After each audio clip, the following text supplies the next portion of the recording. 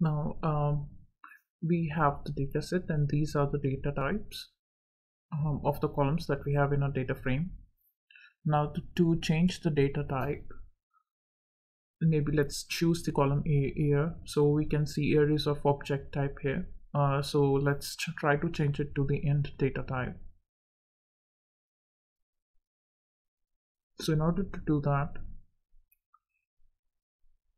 let's specify the year column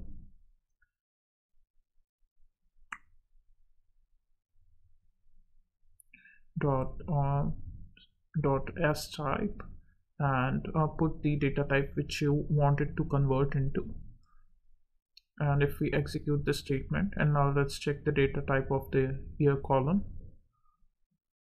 dot d types. So as you can see, we have successfully changed the data type of the year column.